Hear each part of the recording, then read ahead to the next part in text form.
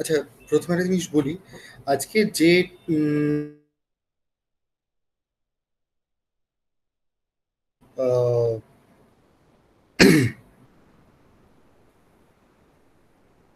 তার সঙ্গে related topic, আমি বলছি না যে দিস ইজ দ্য রেফারেন্স, কারণ তোমাদের টেক্সট বইতে আমরা আজকে শুরুতে যে পার্টটা ডিসকাস করবো সেটা সেভাবে কভার করা নেই।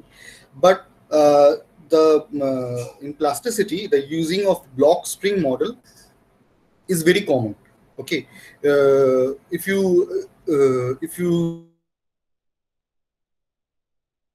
behavior, okay, in, let's say, some of the advanced books, I would mention them later, but in addition to that, if you also search for plasticity in Wikipedia, you will find the use of block spring model to elaborate the behavior in plasticity, uh, whereas that is not present in your text.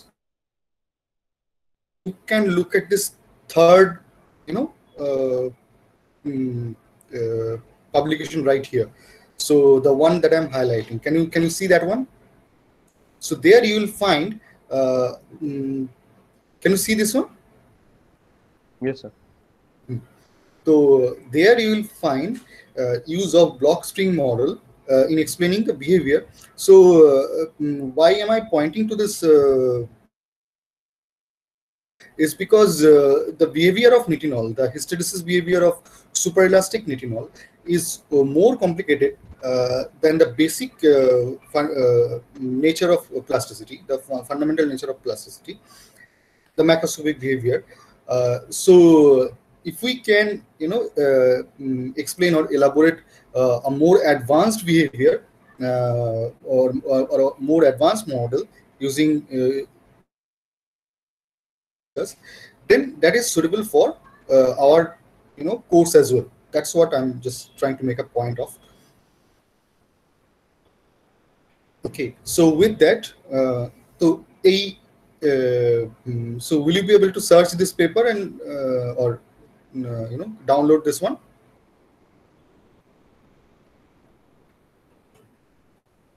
Yes, sir. I hope you can. If you cannot, then you can ask me. I'll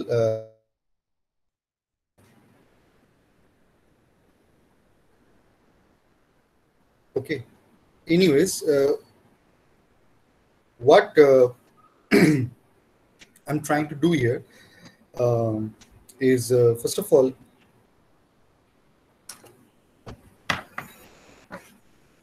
I'm trying to do here. So in electrical engineering subject, you must have heard of circuits.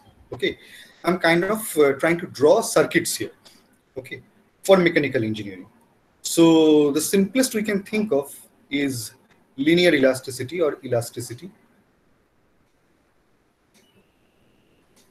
Okay. And that can be modeled by thinking of a spring wall. Okay. Now I am assuming it to be a linear spring, the spring constant being E, which is also the symbol that we use for Young's modulus. Okay. Now let's say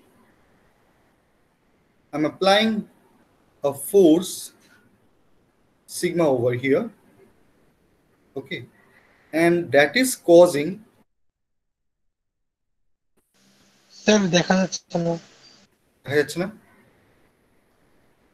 Sorry.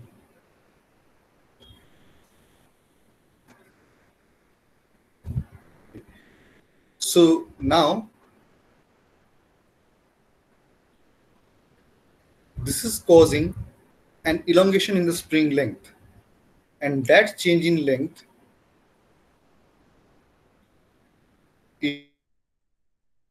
with epsilon. So this is a spring elongation, and this is the force that is being applied. Okay. So if I were to plot these two quantities, that is how much force is required to cause any given amount of deflection, that curve would look like this, where the slope of the curve constant. And similarly, in elasticity, in linear elasticity or in metal elasticity, which is typically shown by metals within strains of the order 10 to the power minus 3, the stress strain curve is essentially a straight line. Okay. Now,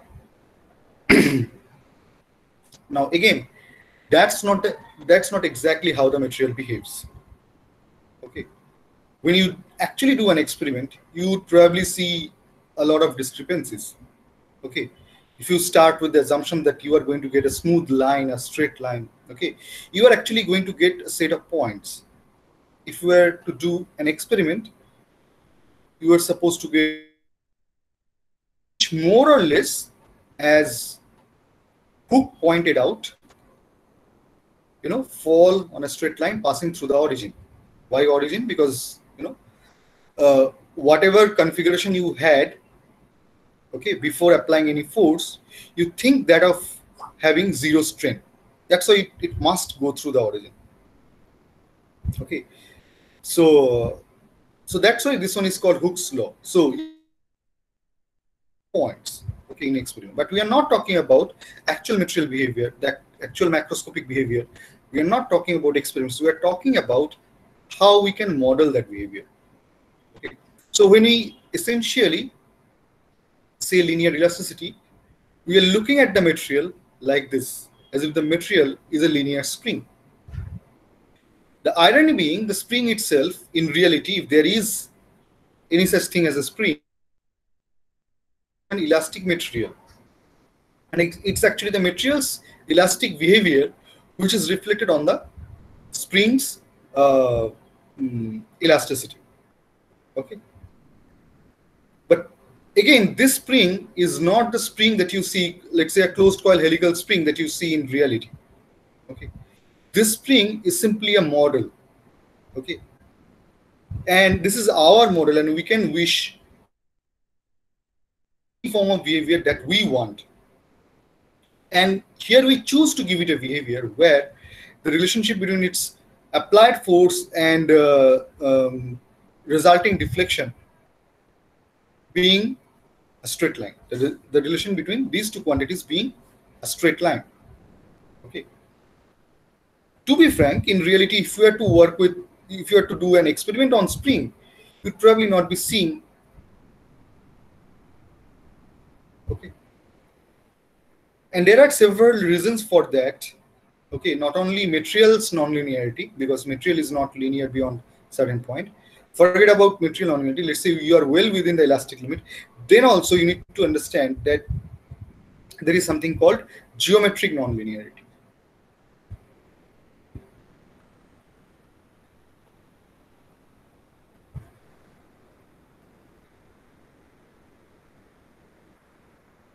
And let's say this type of thing, when you have plasticity, that is called material nonlinearity. Now, what is geometric nonlinearity? You see, I'll just take the example of a beam, cantilever beam. Okay, and if these are the standard parameters of the beam, the length, the area moment of inertia in the correct direction, and the Young's modulus, okay, then you know the amount of deflection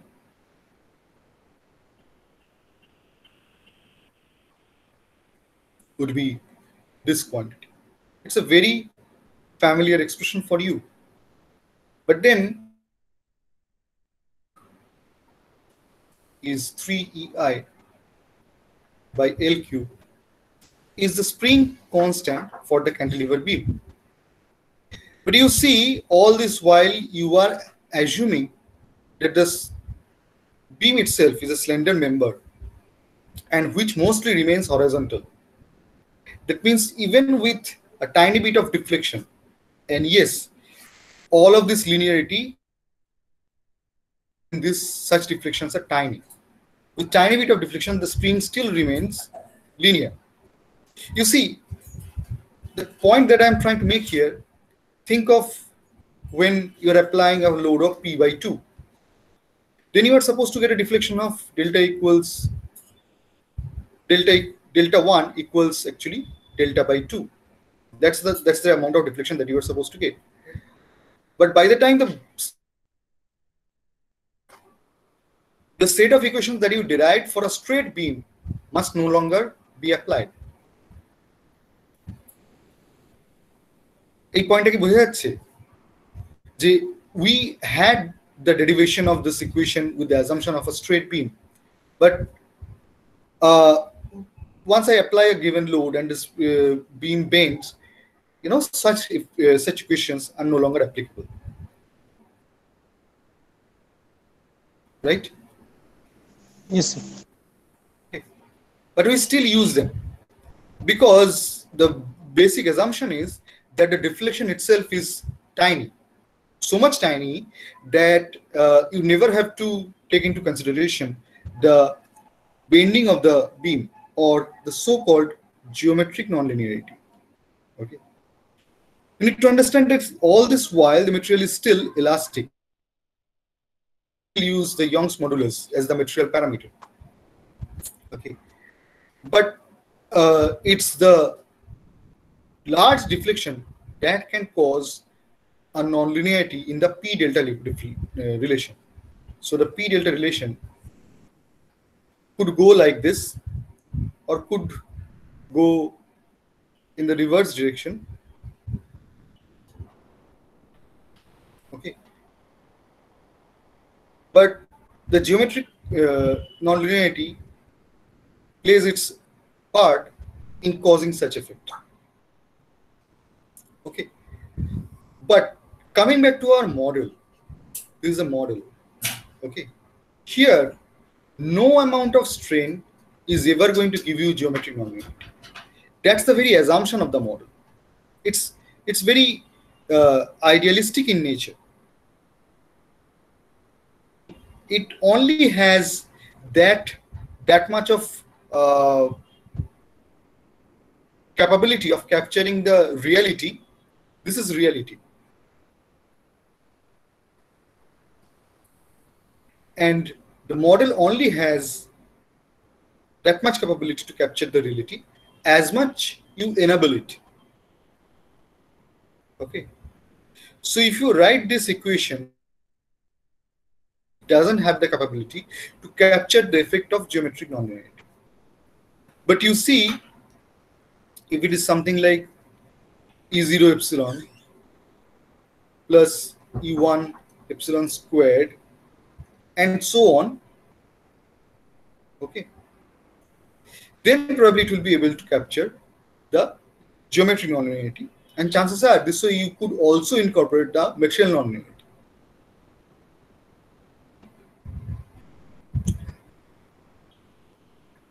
So, but then again, this is just a model, the simplest model that we can use to model linear elasticity. Achha, your argument would be, why should I bother about any amount of nonlinearity in elasticity when the very model of elasticity is only valid, very Hooke's law, value of strain. And in one of our previous classes, we explained, although that is only a very tiny value of strain, that is not the tiniest value of stress. The point being, most of our designs are well within the elastic limit, because not only we have to design components for static loading, we'll have to design them for dynamic loading or fatigue loading, or limit on stress is no longer your yield stress. It becomes somewhere between the endurance limit and the yield stress, or even lesser than that. Okay, so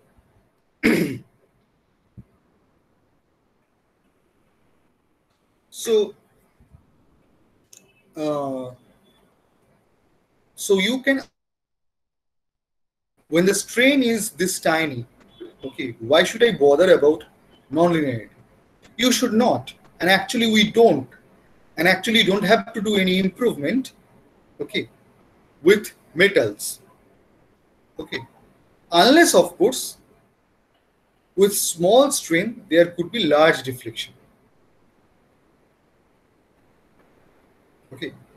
There at times we might require to metric nonlinearity.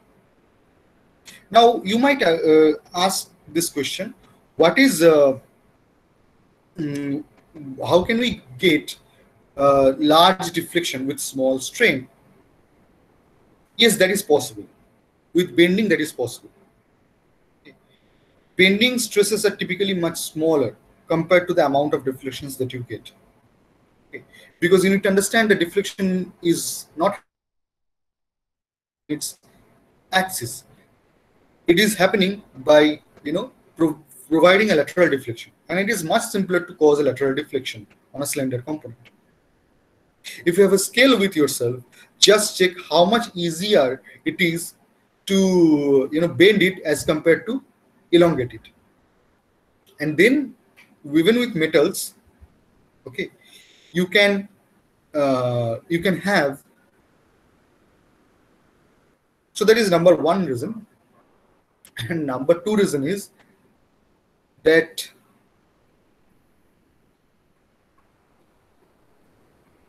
sometimes there is material nonlinearity even within elasticity. Okay.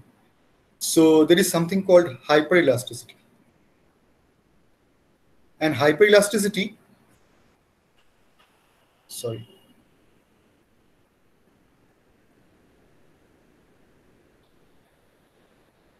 And hyperelasticity falls in the domain of true elasticity.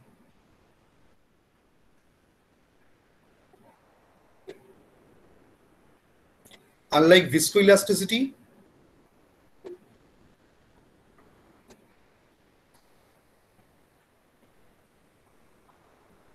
or superelasticity.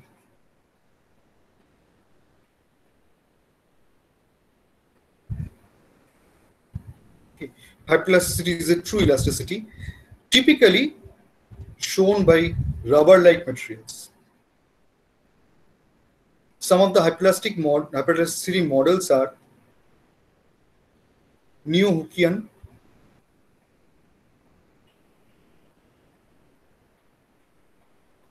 Mooney, Rivling.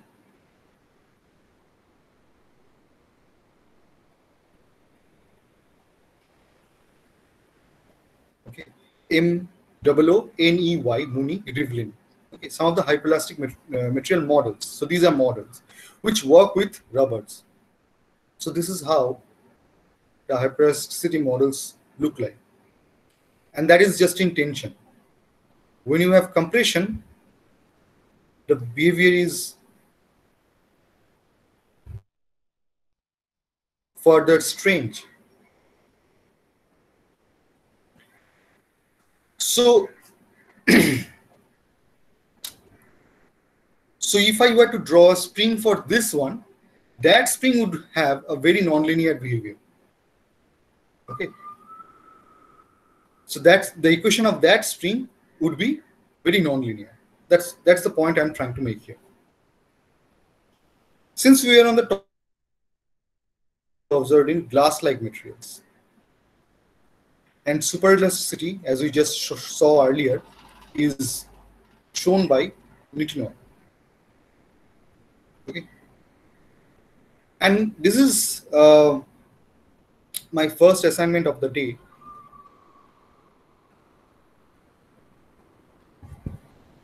Okay, so you can go to, but you can it would be better if you could find some more concrete source, let's say if, a textbook or from lecture notes somewhere over the internet. Okay, why this is an assignment? Because this is not covered in our course, so that's why I'm asking you to look over the internet. And for 3 different, which is not really a part of our course, okay, I need you to make a 3-page assignment for describing how these models are. You need to incorporate a tiny bit of mathematical part of the model as well, and discuss, and you can also incorporate the graphs, how the material behavior looks like. Okay. So these 3, okay, and actually for superelasticity you can take help of the paper I just showed you. Okay. So this is your assignment for the day. আপনার কথাগুলো lag করছে খুব। আচ্ছা, এবার শোনা যাচ্ছে পরিষ্কার? হ্যাঁ শোনা যাচ্ছে, ওই মাঝে মাঝে মানে আটকে যাচ্ছে। যেটা বললাম আরেকবার রিপিট করছি। So we just discussed 3 other material behaviors, and I just give you some examples of what materials show such behavior.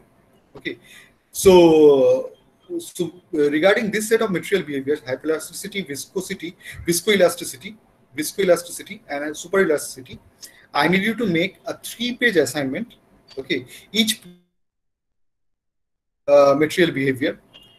So basically I need you to make a short note of each of the material behaviors, and in that short note you're supposed to include the graphs, okay, of the stress strain curves, number 1. Number 2 is a little bit of mathematical representation of the model, and the background, why such model is required. I just give you an example of rubber-like materials, but if there are different types of rubbers, okay, so such things you can mention, okay, and it would be even better if in those short notes you could also include the microscopic behavior of the model, or the microstructure of the model, because of which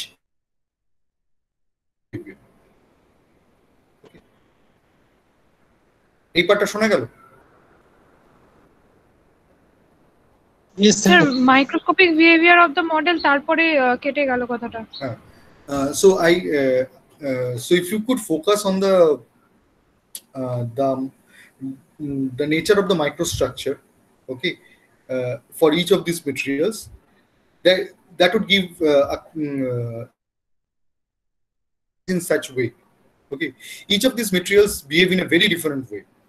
Okay, hyperelasticity being a form of true elasticity, this is the loading curve and this is the unloading curve. It's the same curve, and for a given value of strain there is only a single value of stress. Okay, again, that is the most idealistic situation. Actual materials might behave a slightly different way. বোঝা গেল? হ্যাঁ sir. Okay. So since we are in the topic of models, okay, let's complicate our model a little bit. So this time what I'm doing is, I don't have the spring. I just have a block resting where? On a rough surface.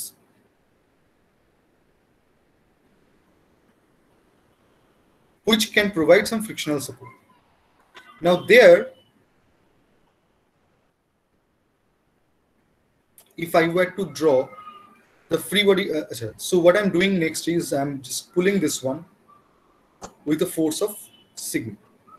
So if I were to draw the free body diagram of the block, okay, so there is,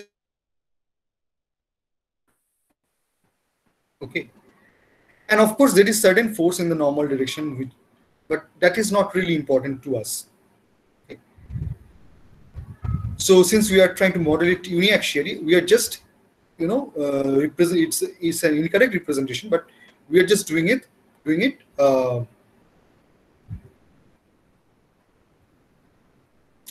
for one direction. Okay, on this side, let's say the weight of the block itself. Okay, so weight, and then there is this normal force acting from coming from the ground itself, and both, as you can see, are cancelling each other. Okay. But you see, there is some frictional resistance to this block coming from the ground, and that F magnitude must be less than this capital F, or let's call it sigma y. Okay. So now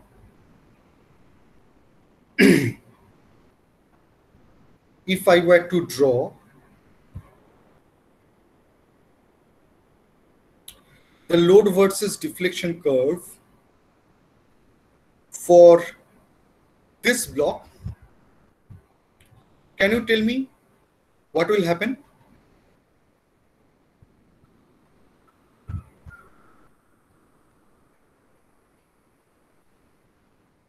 Sir, elongation হবে ব্লকটার। ব্লকটার elongation হবে না। So this, you can think of this to be a rigid block. The block can only slide. Acha, how much force is required to cause any amount of slide? You see, the purpose of friction, okay, or the way the friction works is, friction always tries to counterbalance any force that is trying to cause any relative motion between the surfaces. Okay, so F immediately makes itself equals sigma, and so that is in equilibrium, and the magnitude must be less than sigma y. But the moment sigma is beyond sigma y or reaches sigma y, it cannot go beyond, but the moment it reaches sigma y, F cannot catch up. Okay.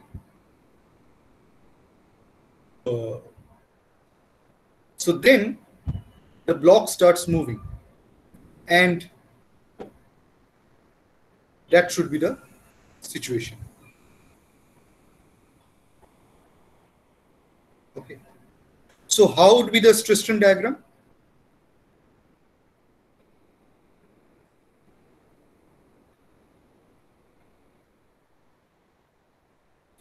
Initially,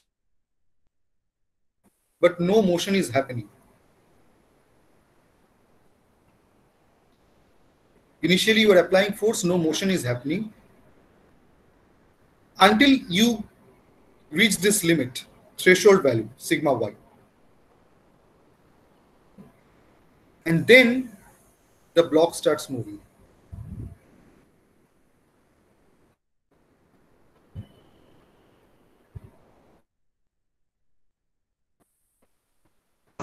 sir এই x axis A elongation X-axis is elongation.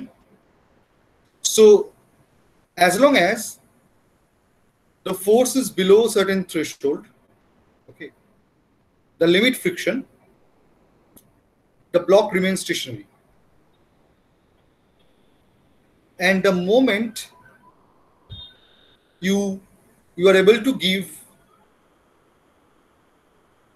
force, now the block starts moving.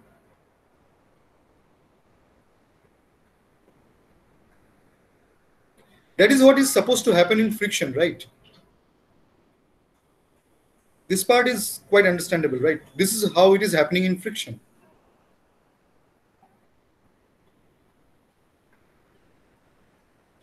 Sir Can you follow? elongationটা There is case the elongation means, let's say you are at this point, okay, and after a while the block has moved to this location, okay, So you can think of the midpoint there. So that would be your elongation, deflection, whatever you want to call it. The block actually is not deforming. Block is just sliding. It's a rigid block.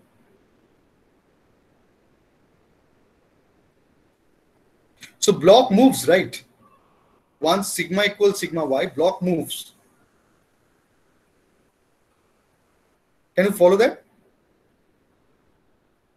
Yes, sir. এই গ্রাফটা ওই ইলাস্টোপ্লাস্টিক গ্রাফটার মতন। No, we'll talk about what this graph is called. But can you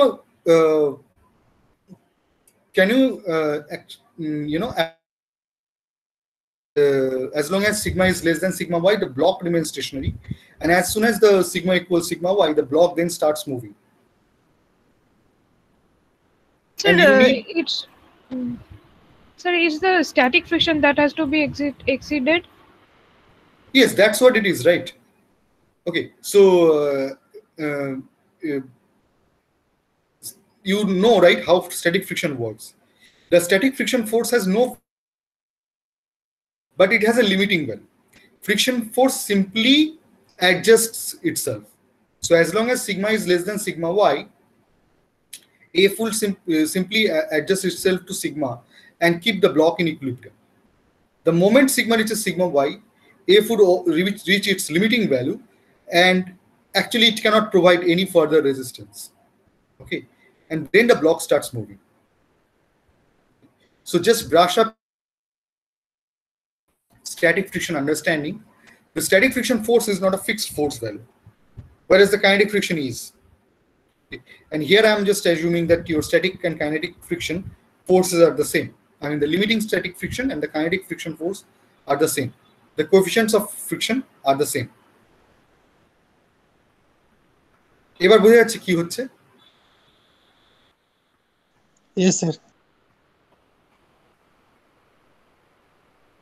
You accept this curve, the load deflection curve. That is how it is supposed to happen. Do you think?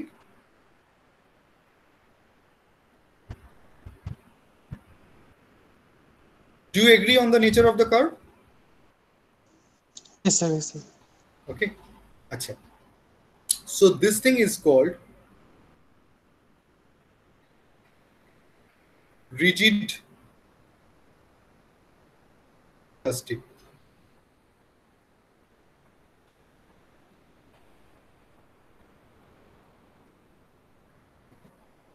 So this is rigid, perfectly plastic material behavior.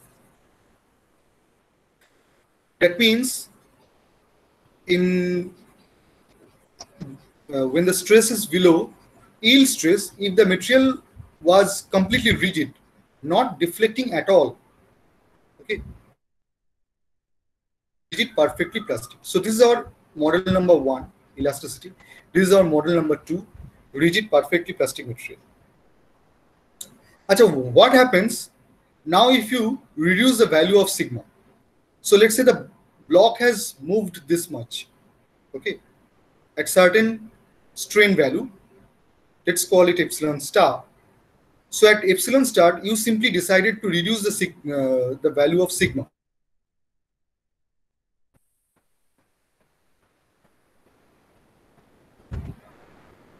So the block gets stationary again.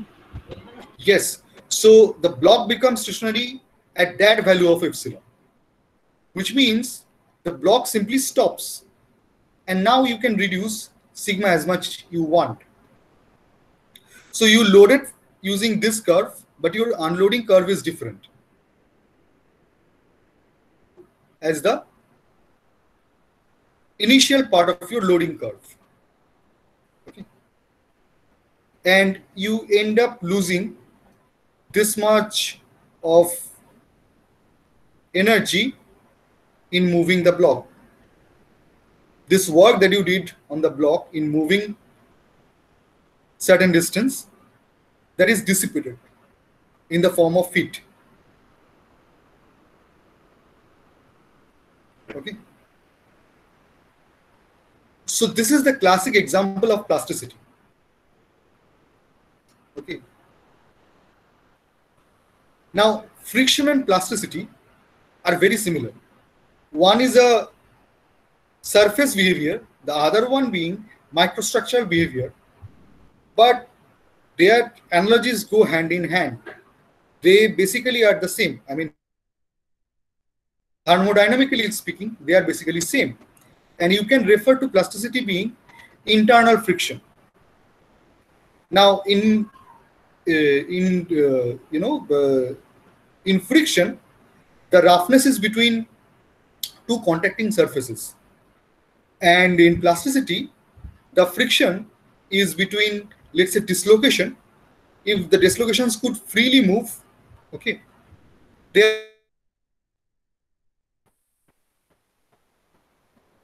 sorry. Yeah, the dislocation movement itself is plasticity, right? So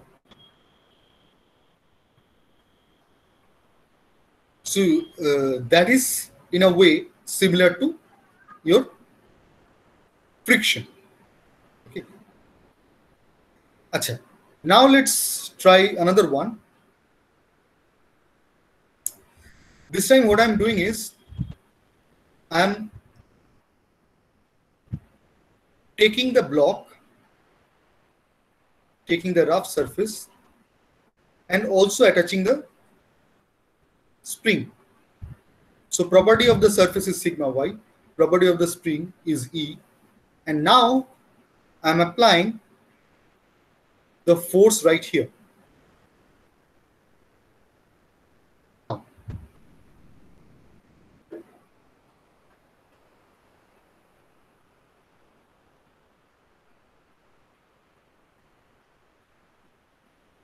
If I had to plot the stress strain diagram or the load deflection curve, what would happen now?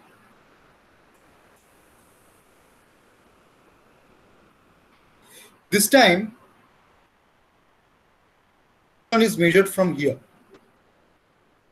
So we are always talking about the movement of point of application of the force.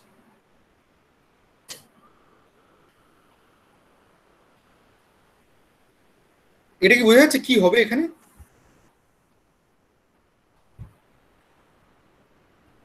আমার কথা শোনা যাচ্ছে? হ্যাঁ sir. হ্যাঁ sir. এটা বোঝা যাচ্ছে কি হবে এবার? প্রথম দিকে একটু লিনিয়ার হবে, তারপর নন লিনিয়ার পাওয়া যাবে। ফার্স্টলি লিনিয়ার হবে খুব সম্ভবত। এটা বুঝতে গেলে আমাকে দুটো ফ্রি বডি ডায়াগ্রাম আঁকতে হবে। So first let us draw the free body diagram of the string. And the free body diagram of the string goes like this, sigma and sigma. So when you attach two components in series, the force simply, remains the same. The same.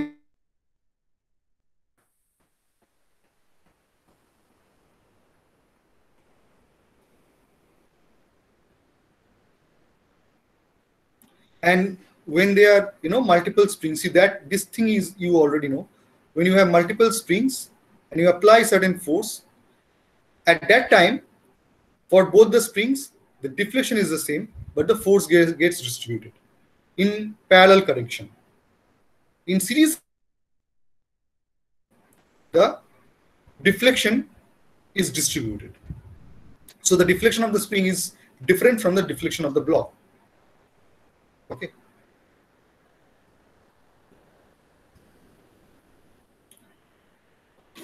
So you see,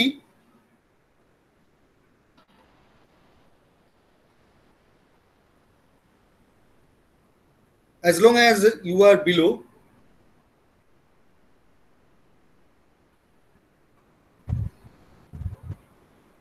okay, the block simply follows this curve. The loading and unloading is this curve. Okay. Whereas the spring simply deflects following this curve. As long as sigma is less than sigma y, the block remains stationary and the spring moves. So you have a curve like this. coming only from the block. The slope being the Young's modulus, okay, or the spring constant. Up to this point, the block remains stationary. But then, the moment the force reaches sigma y, the block cannot any longer remain stationary. The block simply starts moving. Okay, and since the force cannot go even further, therefore there is no elastic strain anymore. Epsilon can be thought of epsilon E coming from the spring or the elastic strain, and epsilon P coming from the block. So this is how the loading curve works. And let's say at certain point you decided to unload. Again, the moment sigma is less than sigma y, the block becomes stationary. Further and further, what would happen? The spring elongation will reduce, okay, but the block has become stationary. So you cannot recover any strain from the block side. That's why this is the plastic strain. Okay. Now, if I were to plot two other curves where you have sigma epsilon,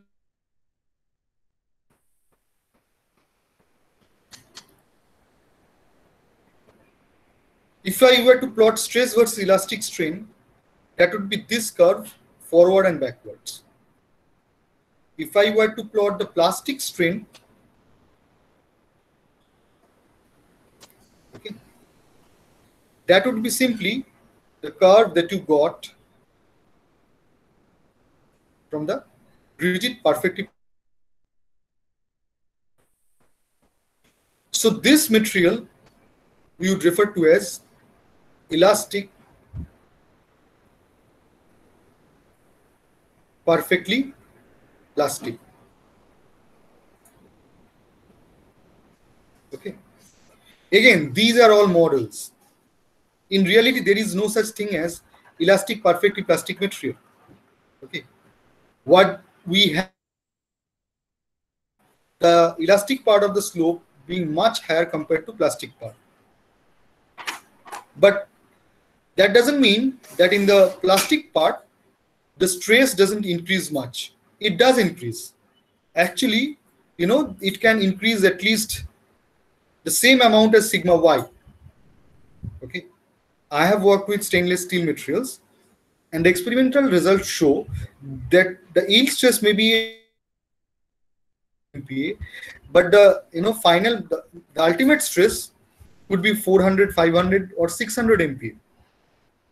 So the stress rises further. It's just it rises in a much smaller slope.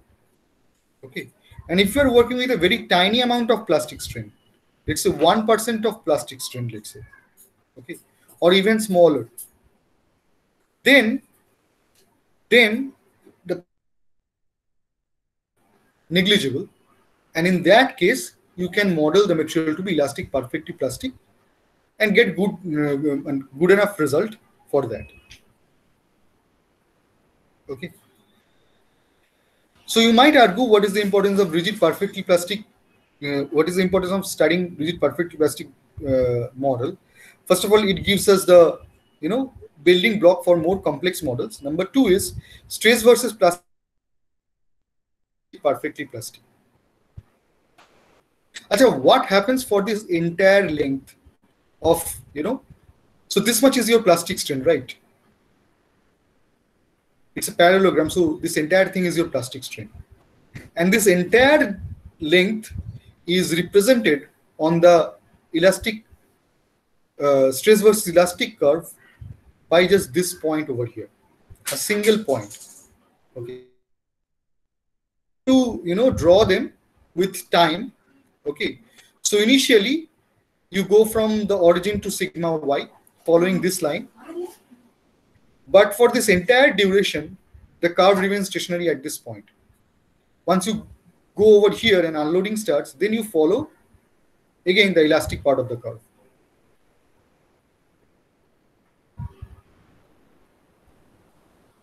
এই পার্টটা বোঝা গেল? হ্যাঁ sir. মানে যে point of টাইমে আমরা unloading করছি তো টাইমে ডিপেন্ড হচ্ছে ওই লেন্থটা, এটাই বলতে চাইছেন? না, আমি টাইমের ডিপেন্ডেন্সের কথা কিছু বলিনি। So all I'm trying to say here is, you see, if I were to apply the strain at a given rate, okay, so chronologically any small distance along x-axis I'll see happening over the increment. Okay, but if I were to plot stress versus elastic strain, okay, for if I were to plot, let's say, stress versus plastic strain for this much time, I would not see any change in strain. After that, beyond this point, I would see change in strain. But after this point, again, no further change in strain. In stress versus elastic strain, same rate of change of strain as the total strain. But then after that, the strain becomes stationary. Strain doesn't change as long as you do not do the unloading. And this is all in reference to elastic plastic, perfectly plastic material.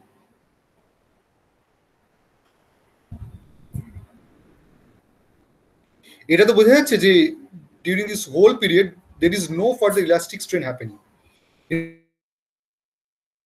Increase because your elastic strain is simply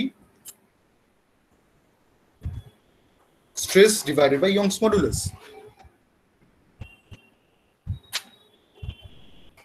Is it clear now? Yes, sir. Okay. Acha. Now let us make the model even further complicated.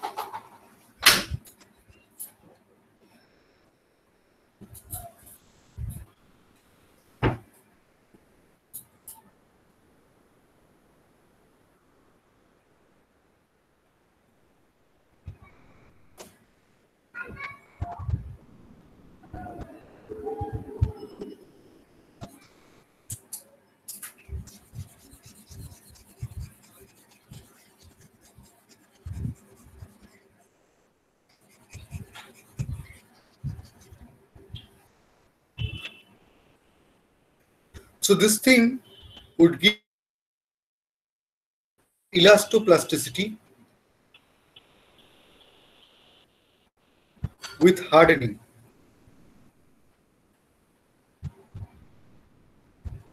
And this parameter H is called dehardening.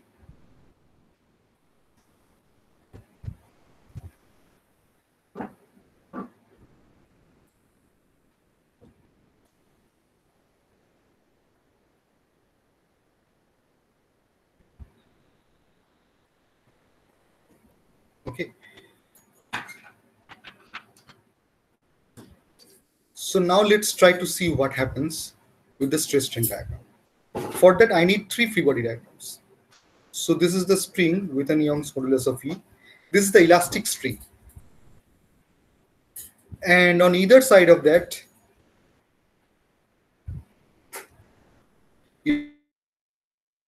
equation of the spring is simply epsilon E, and that is simply sigma by E. So it still remains the strain. For the block, okay, so there is F,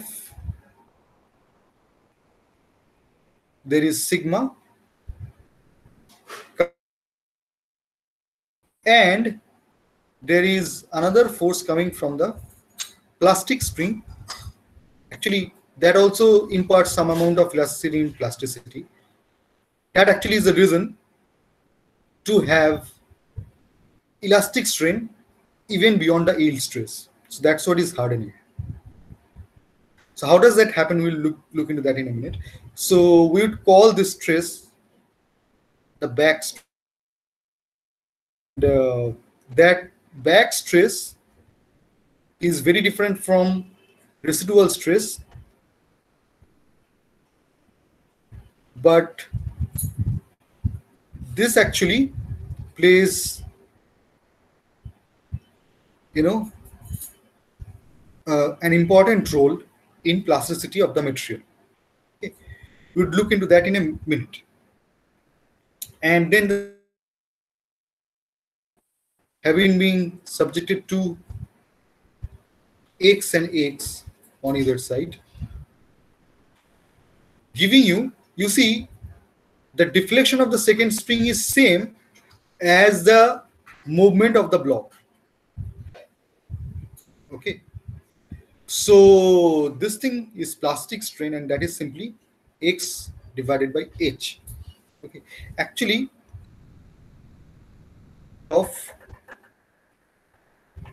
you can think of H to be something like this.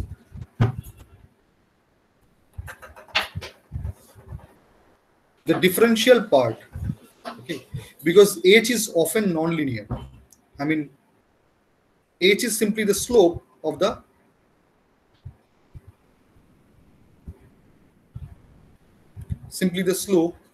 X versus epsilon P.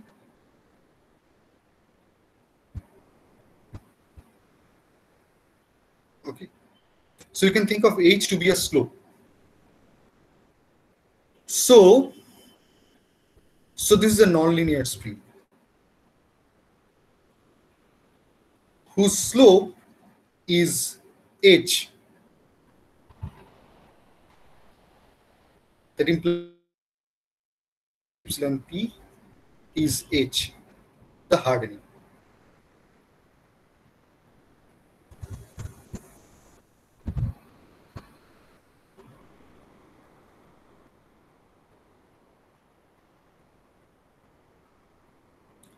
Okay. So now let's try to draw the stress strain diagram for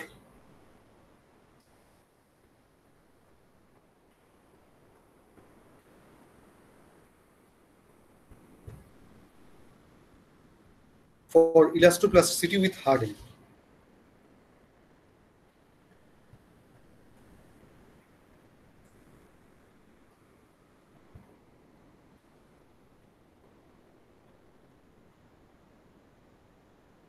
Acha, at this point I should also, no, okay, I'll do that later.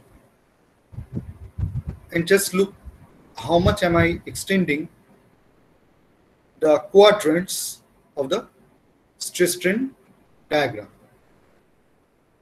So the first part is same. Up to yield point, only the elastic spring is elongating. And up to that point, so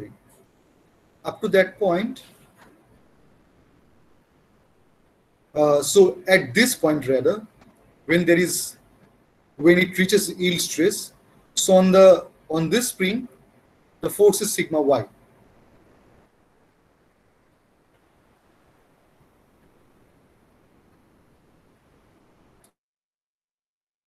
On this elastic spring is sigma y. Now, since the block is not moving, X has been 0 until this point. The back stress has been 0 until this point. Now the moment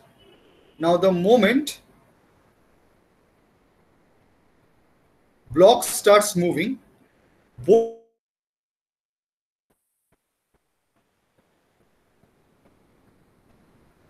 okay, so since this is a rigid block, you can think of this to be a rigid connection. Okay, for the block to move, you are subjecting both the spring to the force now. Okay. Now, therefore, becomes ET, okay, which is essentially d sigma d epsilon, the total strain. But then your d epsilon is your d epsilon elastic and d epsilon plastic. Okay.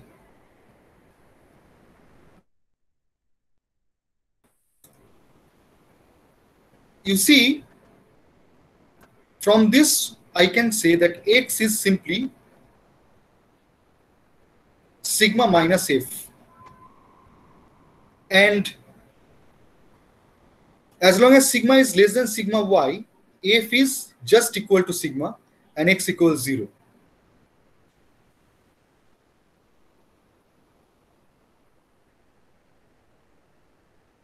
Okay. So that is what we can get from this free body diagram. Now, once sigma goes beyond, and this time it actually goes beyond sigma y, then F is simply sigma y and X is simply sigma minus sigma y.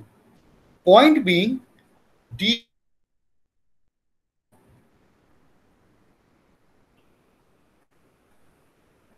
Okay. So this quantity is d sigma d epsilon elastic, d epsilon plastic, and then what I can do is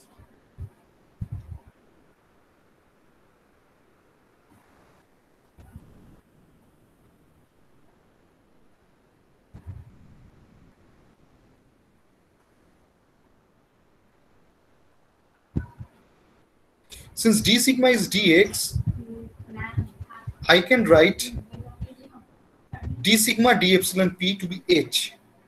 So it is 1 by, sorry, it is EH plus H, which means the tangent modulus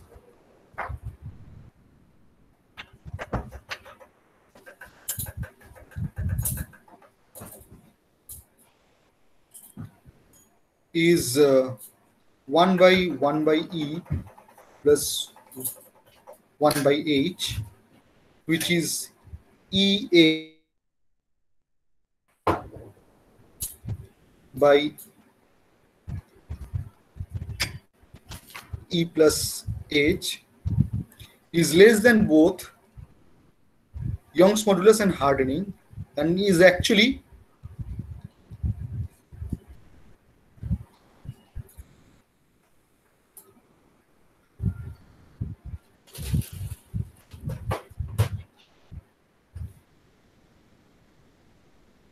because H is many times smaller than Young's modulus. So this part right here is much smaller compared to 1.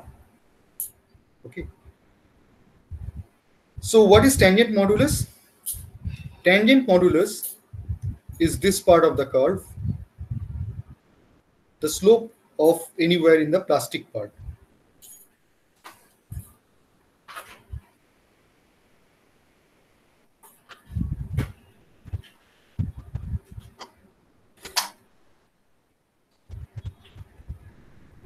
One by ET. Okay, ET is the slope. If I were to plot stress versus elastic strain, that is still the same, 1 Young's modulus. Elastic strain, that would be initially this vertical line up to sigma y, but beyond sigma y, this one would be having a slope 1 by H. Okay, because d sigma d epsilon p is h.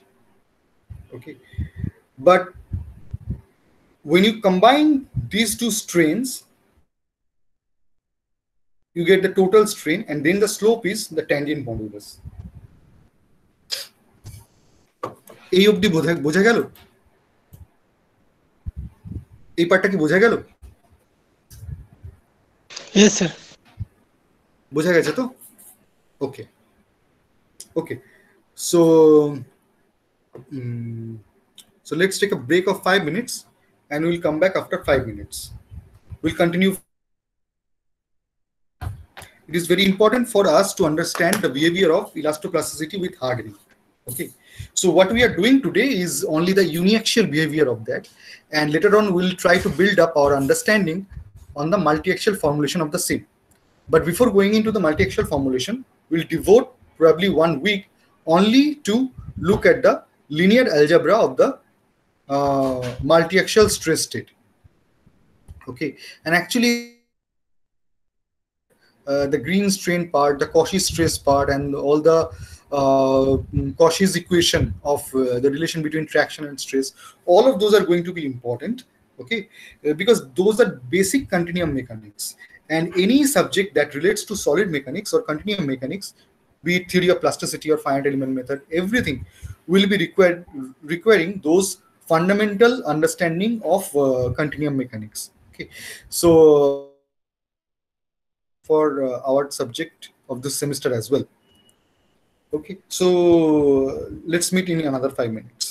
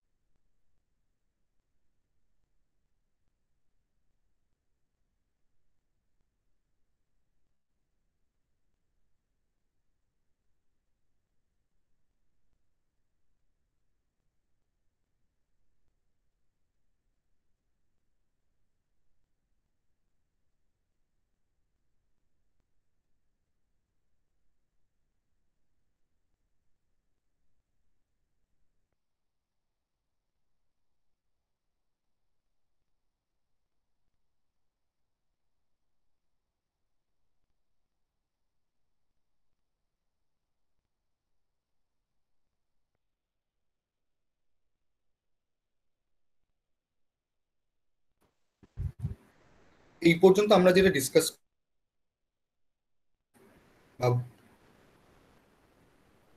কোনো জায়গাটা মনে হচ্ছে অন্য কিছু হবে।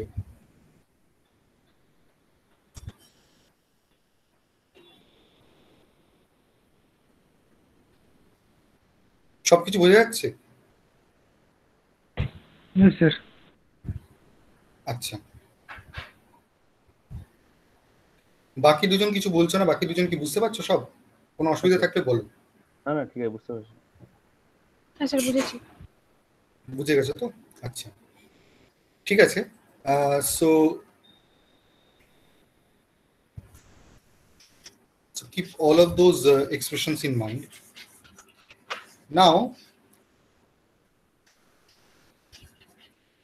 just try to imagine what happens now if you try to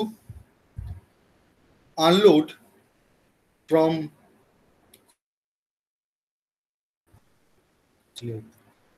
can be drawn in a better way.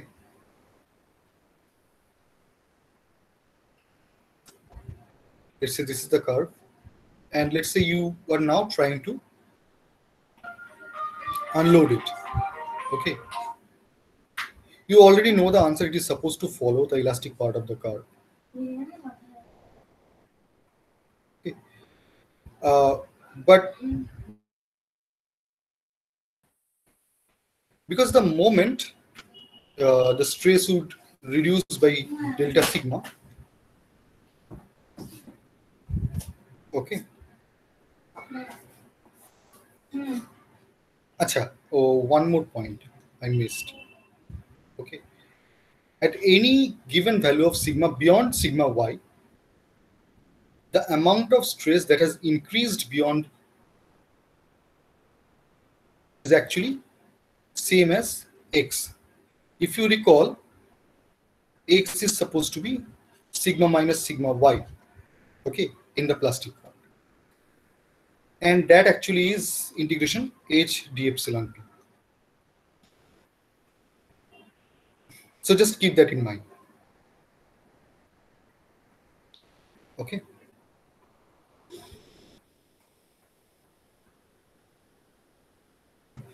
What is the significance of that? If I had to plot x with plastic strain, that would be the same curve, same slope anywhere, just starting from the origin instead of sigma y starting from the origin. Okay. It's the same curve. Now, if I try to unload from here, let's say there is a delta sigma reduction in the stress. What would happen? That delta sigma, okay, would cause to the block, what would happen to the block? First of all, as you can see, the elastic strain would reduce. Okay. So from this equation, you can see the elastic strain would reduce. But the moment sigma reduces by delta sigma, okay, and let's say this is a very tiny reduction, okay, an instantaneous reduction. At any instant, that reduction is happening. Okay, at that instant, the reduction is happening. So x still remains the same value. Okay, because this spring hasn't gotten a chance to reduce. Is the stretch the same way? It is this quantity still. Okay. Then what would happen? Then immediately, again, go back to the earlier equation. So x equals actually sigma minus f. Okay. And if now, so let's say I'm trying to unload from sigma star. So this is sigma star. Call the x value as x star.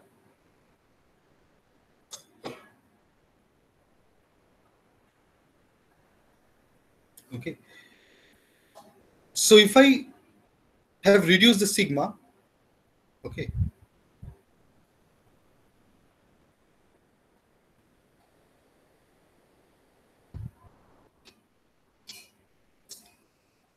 So F is no longer sigma y.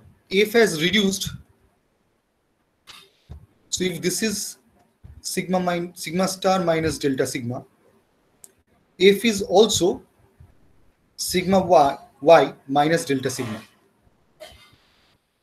Okay. So this spring has not gotten the time because you instantaneously, earlier you were just increasing the stress, now you're just trying to reduce. So this is a very tiny delta sigma, but instantaneously it is happening. So this spring hasn't, shrunk. So X star remains the same, but the stress reduces. The immediate effect is the system enters into the domain of static friction. The resistance or the kinetic friction, it is well within the limits of static friction. So this F is less than sigma y. Okay.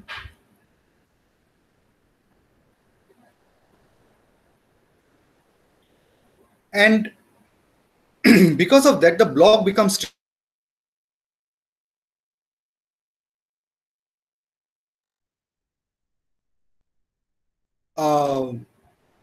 only type of deformation that is happening over the elastic string, and therefore you have your elastic deformation, elastic unloading. Okay. Perfectly elastic unloading. Okay. But with hardening, I don't want to stop right there. So this one is X star, let's say. Now imagine if I go in the reverse direction. Now I'm compressing. If it were a bar, I'm compressing. Now what I'm doing is I have just reversed the direction of sigma. So sigma was gradually reduced to 0, and now I'm pushing the spring in the opposite direction. And you know that the same thing would happen. This time, just try to imagine what has been the free body diagram of the block. So there is this X that is being applied here, X star that is being applied here. And you see, at this point, even after the complete removal of the total stress, a non-zero back stress has remained. A back stress is like a driving force. So that driving force is still remained even after the complete removal of. Do you have a plastic strain? Okay. A shift from the original position of the block, but also there is an internal stress that is there. Okay, a back stress that is there. Now imagine you are applying a sigma which is now a negative quantity.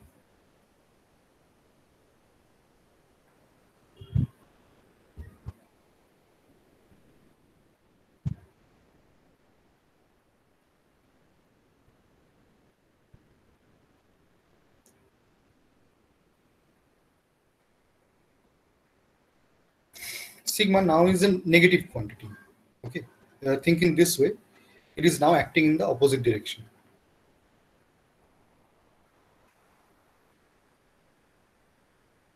At the origin, what happens on the x-axis? That means when you have reduced the stress to 0, okay, at this point there is no stress. Okay, but the block is still in equilibrium.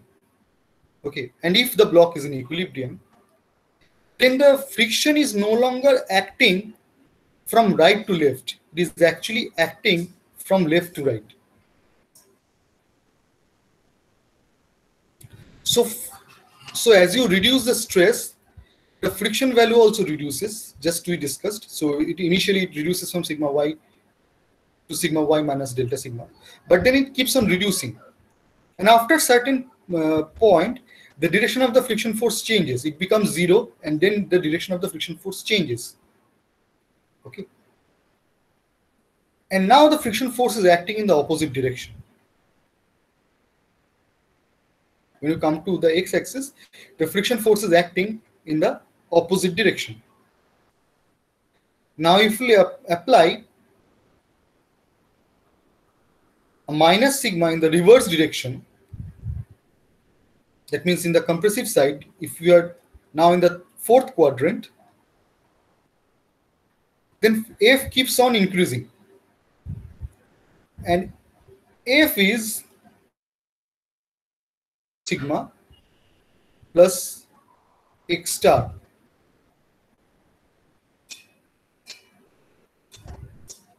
Okay. And that must be less than sigma y. And now the yielding in compression happens. Yielding in compression happens moving in from right to left when the sigma value minus sigma is actually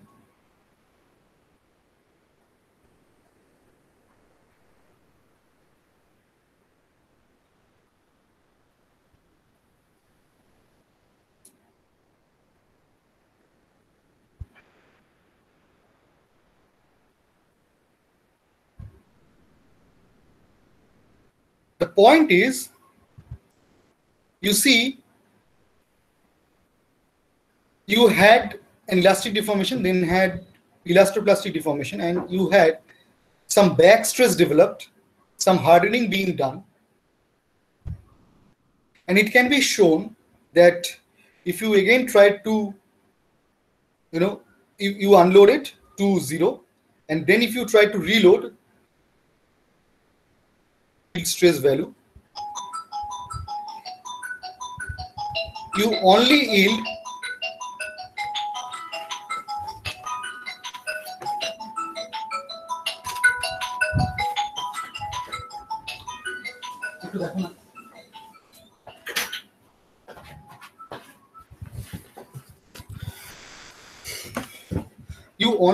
yield at this higher stress value.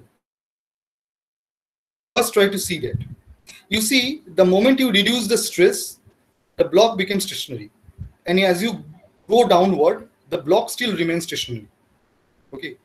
And the block only starts moving once we apply a stress value higher than this one. So this sigma star now has become your new yield stress. Okay. For the hardened material. If you're looking at a bar, okay, which its yield stress in tension has also increased from sigma y to sigma star. And it has increased by this hardening amount, the hardening stress. Actually, this type of hardening is called kinematic hardening. What is meant by kinematic hardening? I'll explain that in a minute. So this hardening amount actually adds up. This hardening amount actually adds up to the yield stress value in the tension. That has to be with sigma star. You can no longer yield from sigma y. Okay. But what has happened to yield stress in compression? It has actually reduced by the amount of back stress. The point being that the range of elastic domain is still twice sigma y. Okay. The bottom line is, if you had plastic deformation in tension or hardening in tension where you have increased your yield stress by hardening in tension, you'd have your yield stress in compression simultaneously being reduced. And this is known as Boschinger effect.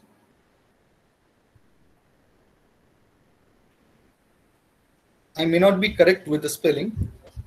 Okay. So this thing is known as Boschinger effect. Okay. And this Boschinger effect is very evident in all real life materials, ductile materials. Okay. I mean, that is how actually materials behave. The Boschinger effect is actually an experimental observation. And with this model, you are able to, represent the Boschinger effect or mimic the Boschinger effect. Okay, and that's why the back stress plays an important role. To be frank, sigma minus x is referred to as the effective stress, and the entire calculation is based on the effective stress, or and whether or not this effective stress reaches the yield value or not. Now, since these are signed quantity, also the value of, if sigma and x have the same sign or the opposite matters. If they have the same sign, then the sigma effective, okay, then sigma actually, so the yielding happens at a stress higher than sigma y. For example, if you look at this, that x and the sigma have the same sign. So in tension, the yielding happens at a higher stress. But in compression, since they have opposite sign, yielding happens. So absolute value of this quantity must be less than or equal to sigma y. And that is how the kinematic hardening works. That means if there is hardening in one direction, in the opposite direction, in the reverse direction, softening is happening. Okay. Now, এই পার্টটা কি এখন অবধি বোঝা গেল যা বললাম?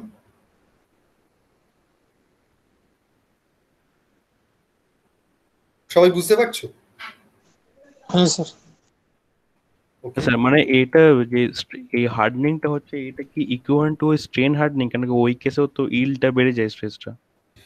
এই মুশকিল হচ্ছে গোলানোর প্রশ্ন, এই প্রশ্নগুলো করলেই মুশকিল। দেখো, সোজা কথা, স্ট্রেন হার্ডেনিং তুমি যে জিনিসটাকে বলছো, ওকে, I do not know there is any other type of hardening. Okay, yes, people talk about work hardening, okay, but that also happens, okay, because there is plastic strain. So I do not know there is any other type of hardening. Okay, number one. Number two, when we typically refer to strain hardening, work hardening, etc., there we are referring to that an experiment is going on, a forging operation is going on. I don't know. Okay, so don't bring any of them over here. Okay,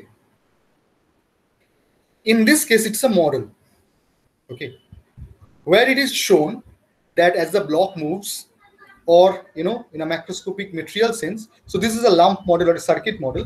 Okay, in a circuit model, if the block moves, that means in macroscopic material behavior, some plastic deformation is happening, and that plastic deformation results into certain amount of back stress or hardening stress.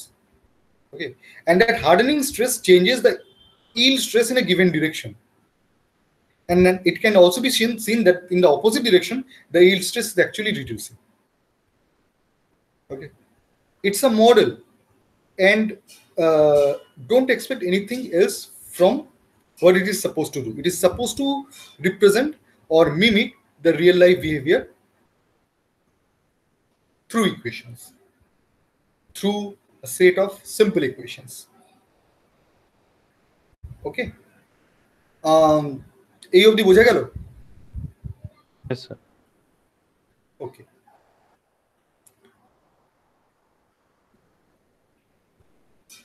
Achha. So there is one more thing left to do with this one.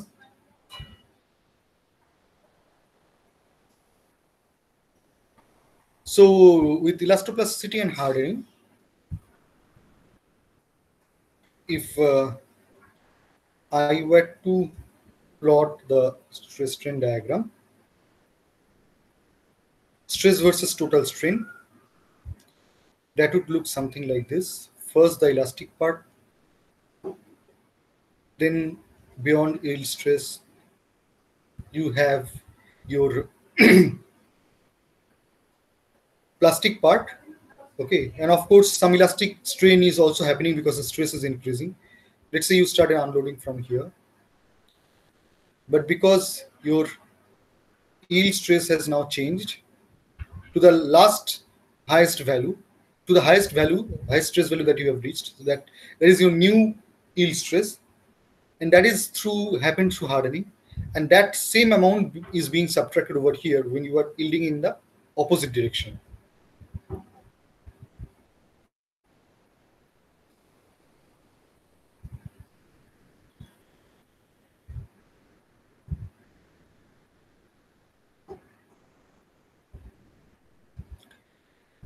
typically with nonlinear hardening, if it were like linear hardening, this is exactly it is supposed to happen. That means after completion of the hysteresis cycle, it should come back to the original curve, okay, original loading curve. But with nonlinear hardening, okay, typically it doesn't come back to the same line, but with several cycles of loading, 5, 10, 12, 20, 15, 100 cycles of loading, it actually eventually converges to a single curve. It initially is like a spiral, okay, increasing, decreasing, a lot of things happening. Eventually it just converges to a single curve. Okay. Now this is stress versus total strain. What would happen if I were to plot stress versus elastic strain? Can you tell me what would happen with stress versus elastic strain? It's always the same line. Moving up or moving down. If stress is reducing, moving down. If stress is stationary, stress is not changing, like elastic perfectly plastic, then also the strain is stationary. Okay. In a single word, stress is proportional to strain. Okay. Or you are obeying the Hooke's law. Again, all of these are models. And this is what is happening with the plastic strain. So here, you just have to subtract the elastic part. You just have to subtract the elastic part of the slope. Okay. Just make these lines flat. So you have curves like this.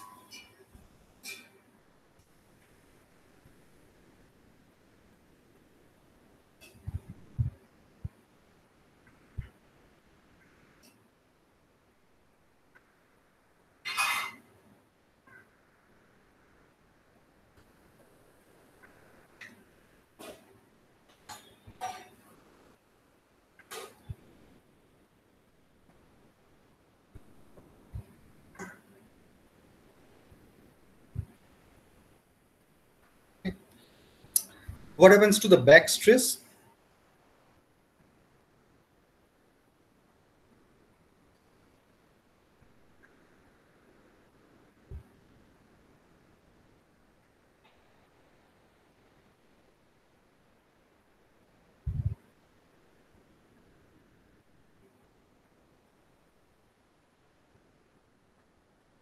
Back stress only changes with the plastic strain. So let's say back stress reached over here, and since plastic strain is not changing, it doesn't follow this vertical line. So again, when the plastic strain changes, it will have some sort of change like this and like this.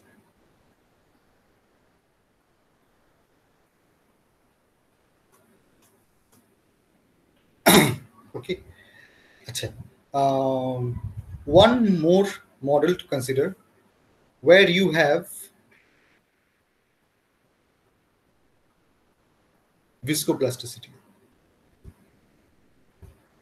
So whatever plasticity that we considered so far is rate independent. That means the stress didn't depend on the strain rate. If the stress is supposed to depend on strain rate, that would be called viscoplasticity. You might recall how viscosity is defined. Okay, tau is mu times gamma dot, right? So the stress is proportional to strain rate.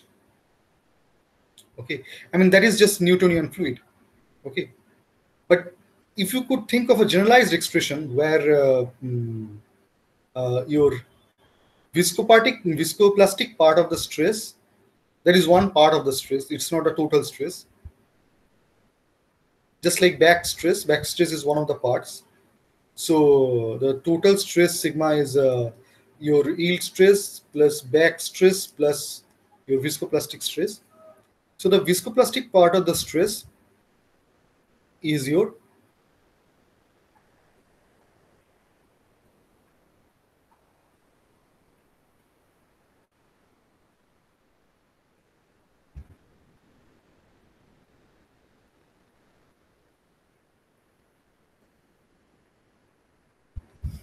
okay. So this one is called drag force, and this N can be called viscoplastic index or something. Okay, so think of this spring, and then there is this nonlinear damper right here. Okay, both connected to this block.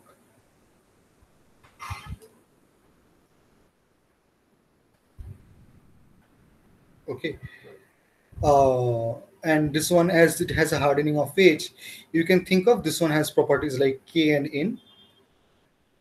Okay, and then there is your elastic spring. So basically what happens is, this time the only difference is in the stress strain diagram, you see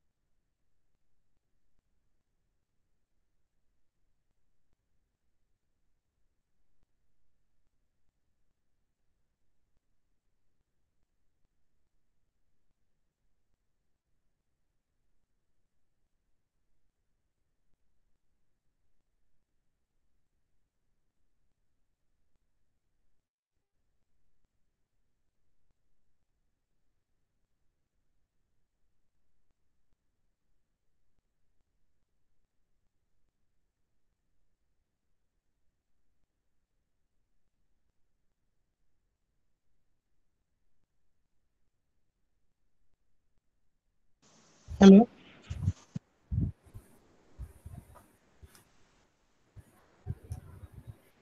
কতটা অবধি দেখতে পেয়েছিলে তোমরা?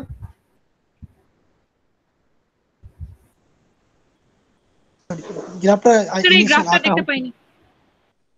আচ্ছা, এই গ্রাফটা, এই ছবিটা দেখেছিলে তো? হ্যাঁ sir. Yes Achha. So the thing is, this time the stress is also dependent on the strain rate, okay, with viscoplasticity.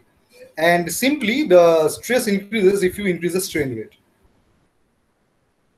Okay, higher the strain rate, higher is the stress. So all of the above properties rate dependence. Okay, so the strain rate dependence is classified as viscoplasticity. Okay, so that is all I had to cover today. So in the next class, we'll continue with the multi-axial formulation.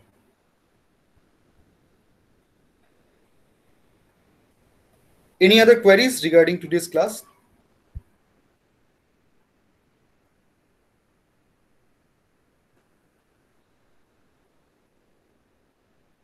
Sir এই গ্রাফটা কি করে হবে সেটাকে আমরা নিজেরা করে নেব? এই গ্রাফটার হিস্টেরিসিস লুপ কিভাবে হবে? স্যার এই হ্যাঁ, এই যে গ্রাফটা last আপনি যখন ডেসক্রাইব করছিলেন তখন আমরা শুনতে পাইনি। আচ্ছা, এই গ্রাফটার মধ্যে বিশেষ কিছুই নেই, সবকিছুই same with the earlier set of curves. The only difference is with the change in strain. So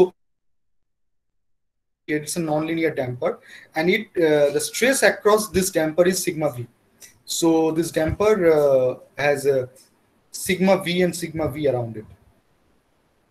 Point being, this is a free body diagram of the first spring, sigma over here and sigma over here, and this spring has a x and x on either side. So sigma equals, and as you can see, so from this block, you know that it is being subjected to sigma y over here. If the plastic deformation is happening, sigma y over here, sigma over here, then there is sigma v over here, and there is your x over here. So basically sigma equals sigma y plus sigma v plus x in the plastic deformation. Okay, so if you draw the hysteresis loops on your own, you see there is not much of a difference that is going to be. It's just that this curve right here, you can take the total stress strain diagram. This curve right here, they are going to be different set of lines over here or over here, and only increasing with the direction of the with the magnitude of the strain rate. Of the magnitude.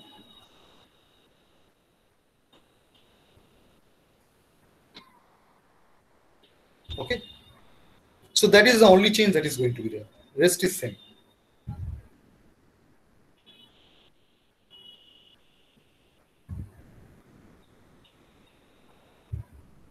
Is it okay? Okay, sir. Yes, sir. Yes, sir. Okay, so we'll meet on next. And what you can do is you can brush up whatever continuum mechanics we had studied in the finite element method, and you will find all those videos also in the YouTube. Okay. Okay. Okay. Okay. So let's meet on the next class.